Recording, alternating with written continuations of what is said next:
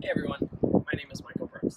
Today I'm going to tell you about how I built a sleeping and storage platform in my 2018 Jeep Wrangler JL. This will only work with the hardtop version or if the top is off of your soft top. Inside, you can see I broke the construction into three parts. This was mostly because you can't fit a singular piece into the hardtop when it's on. I wanted this to be removable seasonally if you don't want it on in the winter. You have a left and a right, and then the hatch panel, which is a movable piece with a kickstand to keep it open when you need access. Inside, you'll see that you still have full access to your factory floor storage and bolt storage. On the sides, it's essentially a 2x4 construction wall. The way that I did this was U-bolts attached to the seat connections and hand-tight wing nut connections. There's cross bracing up above for the two panels and to attach the hinges to for the hatch. Sides, I still need to do a panel here so when the top's off there's no access to reach in or have any security issues with the sides. I left seat belts on. Everything is just sort of covered. When you have the Freedom top off, I made a system of these little loop latches onto your hard top. Basically just with some sort of rope or connection, I zigzag across to the other side and panel number one down, wrap it in a blanket, and then put the other one on top of it across the hold it down, and it seems to have held for off-roading and general road tripping. That's sort of how I deal with the Freedom top when the top's on. The other factor I planned into this is security for when you have the top off in the summer. The lip of the hatch does not go any shorter than the door, so you can't actually open this or access anything underneath this platform while the Jeep is closed, even with the top off.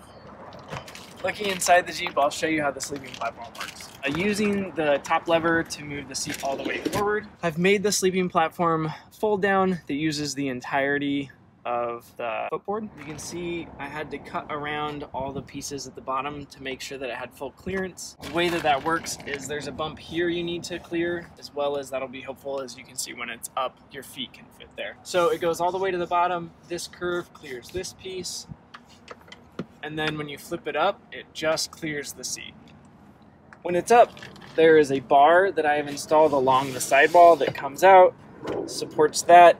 As you can see, it should be able to hold quite a bit of weight. Kickstand is installed underneath. I don't have a system yet to catch that, but we'll talk about that later. The headroom in the back isn't super high, but it is higher behind the soundbar than in front of it. So when in here, you pivot around. It is essentially 6 feet from corner to corner. I'm 5'10", and you have just about the right amount of room to sort of have whatever amount of movement you need as long as you're not much taller than me. As you can see, the door would be right about here, so your feet have just enough room to dangle in. If you sleep on your back, your heels will extend off of the platform. Also, you can use the kickstand in the back to flip it up. I call this lounge mode. You can Instagram, read a book, whatever you need to do. Next, I'm going to show you lounge mode 2.0, or as I like to call it, the lazy boy. You don't have a lot of space in here to sit up, as we covered. If you bring this up and bring your kickstand down, you have a V sit here with support. If you slide in, you use the front seat as your back. Again, I'm 5'10". This is about the top of the limit. You could change the kickstand to sit farther away or higher up, however you need. This is sort of your sitting up comfortable way in the Jeep without having to sit in the front seats. Another feature I built into this system is a front wall, so everything's secure. But if you are inside the vehicle and the hatch is down, everything's closed, you have no access to anything below. There is a lock and key porthole here. Built a removable panel. You can set that inside the Jeep. Full access to everything behind.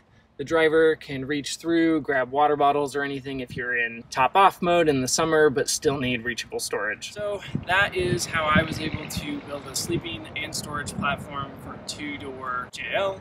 I had problems finding anything online that really laid out how to do this without taking out the passenger seat. I support people who want to do that, but I still want to be able to take a passenger. Some of the notes is I will post my drawings and photos of the system as I built it. Essentially, I built a 2x4 wall first. The front panel sec, the two halves, and then the hatch. Upholstering it was really difficult. I used marine grade upholstery, which is waterproof, which is awesome for the summer and with the top off. However, it is super hard to work with. I might consider reupholstering it next summer. The idea for me with this system is that I can take it in and out in about 15 minutes seasonally. So I should have it in for probably 9 months a year, but there might be some time in the winter when I don't really need it. Either way, it's great storage and always a good crash pad if you need it. Probably not your long-term sleeping arrangement, so I get why people take out the passenger seat. But for me, this is what I needed. I hope this helps you figure it out as well.